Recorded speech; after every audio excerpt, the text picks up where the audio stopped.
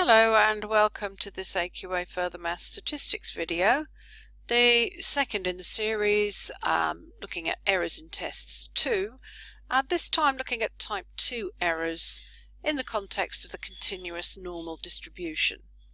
So if we just have a bit of a reminder about the definition of a type 2 error. A type 2 error is this time when we incorrectly accept the null hypothesis. You'll recall with a type 1 error we incorrectly reject the null hypothesis, but with a type 2 error we're talking about accepting the null hypothesis. And that means that we can regard it as a false negative, that we from our sample do not detect a change, but in fact that's an error due to the nature of our sample, and in fact our population parameter had changed.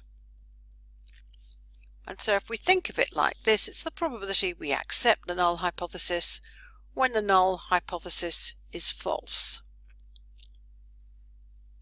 And if you just think about the implications of the null hypothesis being false, obviously at the beginning of a test you would state something along the lines of mean equals 22.3, and that's what we assume is true for all our calculations.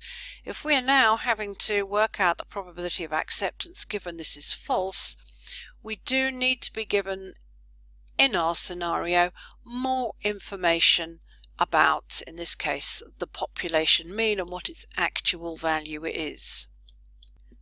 And with a type 1 error, you recall that was denoted with the symbol alpha, because it linked to the significance level of the test. A type 2 error is denoted with the Greek letter beta. So if we now look at an example, and you might want to pause for a moment here because there's a lot of information being given to you, so perhaps pause and just spend a moment reading through and thinking what you're being told.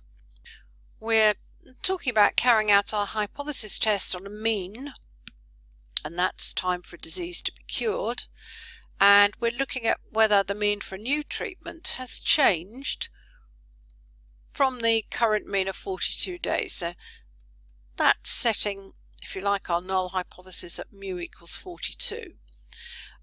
We are given the population standard deviation, which is 4.5.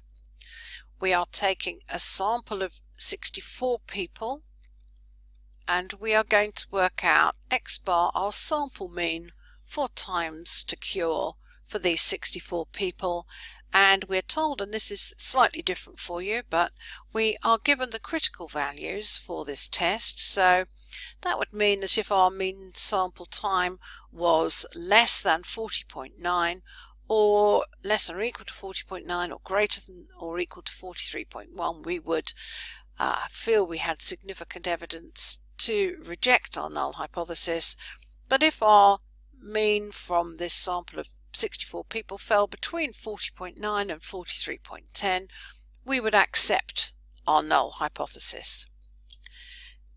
And we are asked here to work out the probability of making a type 2 error when in fact the actual value for mu for the new disease is different from 42, and we're given that further information that the mean time for the disease to be cured with the new treatment is actually 41.2 days.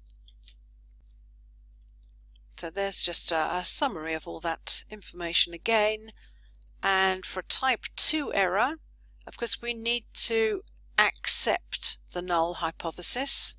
So that means that we need our sample mean from our sample of 64 to lie between our critical values, but in the case that H0 is false, and that's when we are told that actually the mean time for the new treatment is 41.2.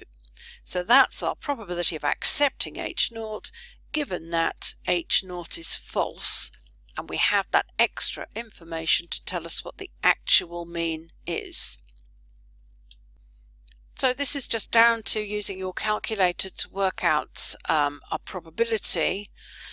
And do remember here that although we have been told that the mean is 41.2, and that's what we're going to use in this case, the standard deviation for X bar doesn't equal 4.5 as we were given for the standard deviation for individual times.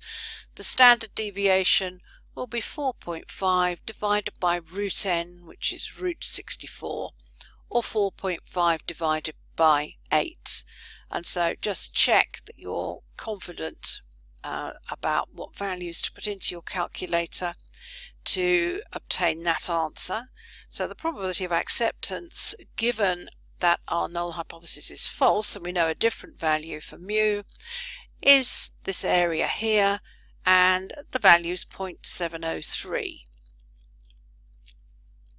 And therefore our probability of a type 2 error is 0.703.